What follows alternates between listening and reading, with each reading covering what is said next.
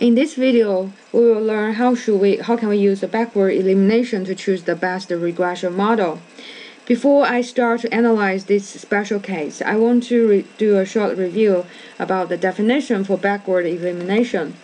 The backward elimination procedure begins with a model that includes all the independent variables.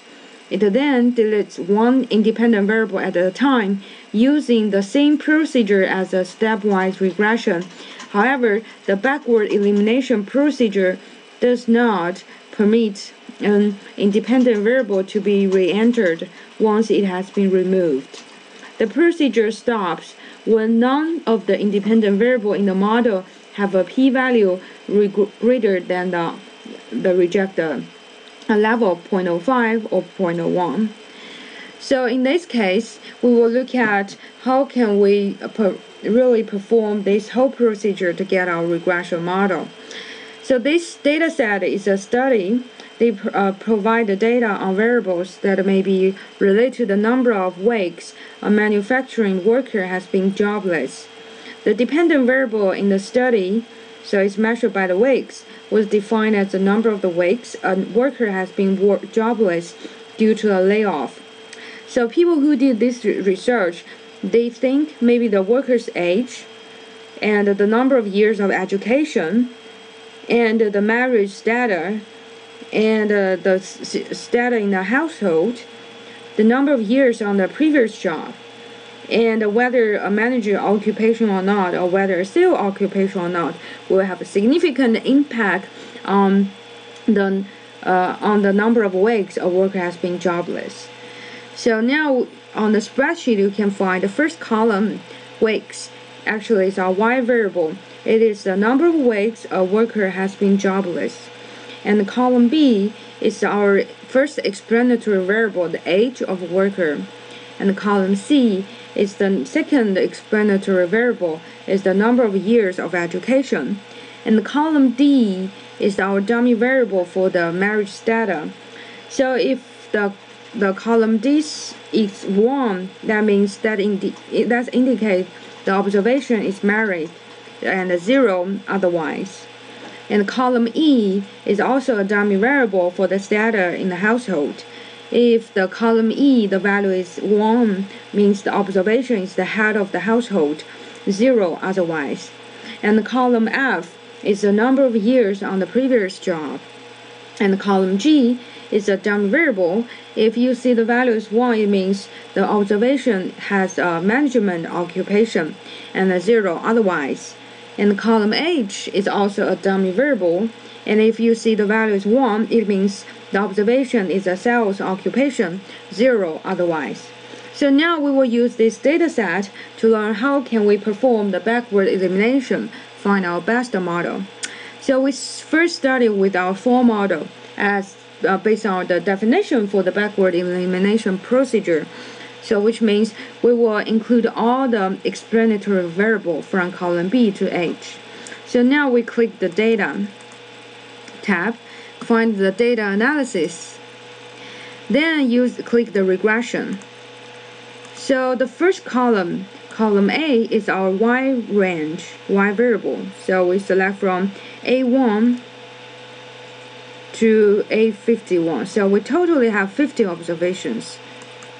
And then we select our x range, which include the column B to column H. Then make sure you check the labels, because the first row for our data set is the labels for each column. And let's place our model in the new worksheet called the full model. The reason I call it full model because we haven't eliminated any of our explanatory variables, so this is called a full model.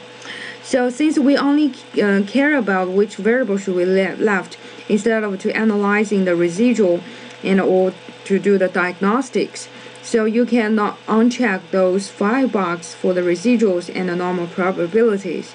So we only care about which explanatory are significant, which explanatory variables are not significant. So now we can click OK.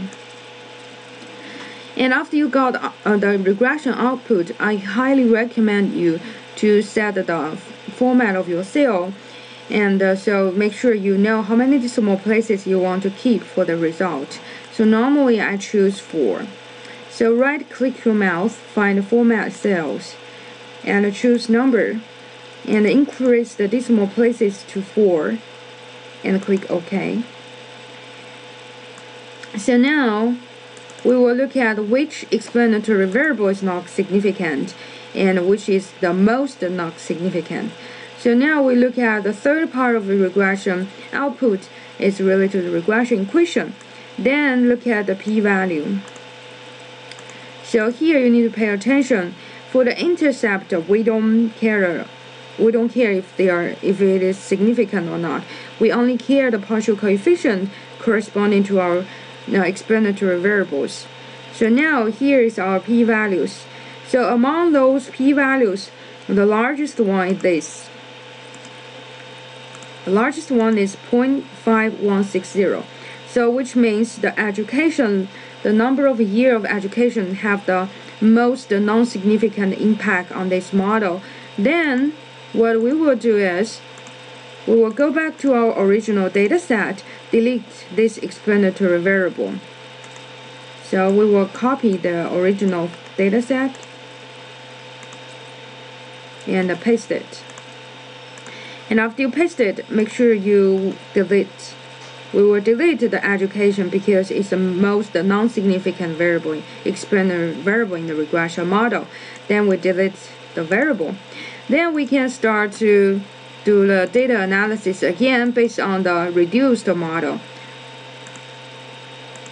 And we will select the new range of our explanatory variable.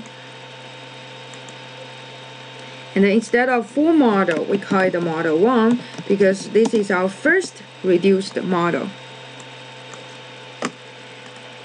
And set up your cells decimal places.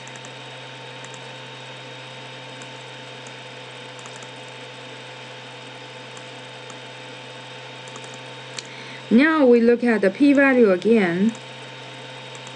And what we found is the marriage data have the highest, the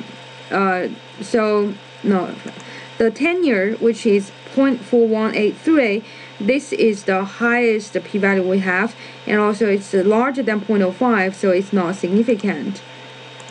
So which means the tenure, this variable doesn't significantly affect our y variable.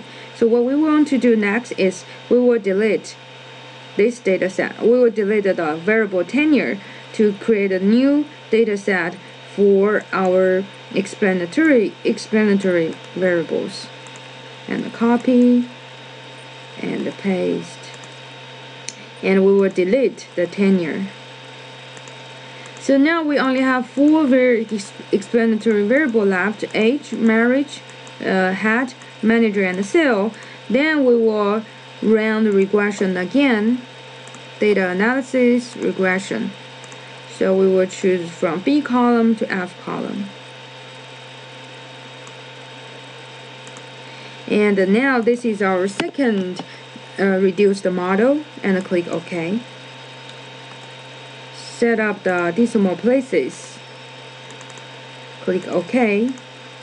And now we will look at, do we still have non-significant explanatory variable? So obviously we still have one, that is marriage data. The p-value is 0.0990, so which means this variable still need to be deleted, marriage data. So now we will go back to our original data set, go copy the data set from the model 2 and delete the marriage data. So now we only have 4 explanatory variables left: age, head, manager, sales, and hope all of them can be significant.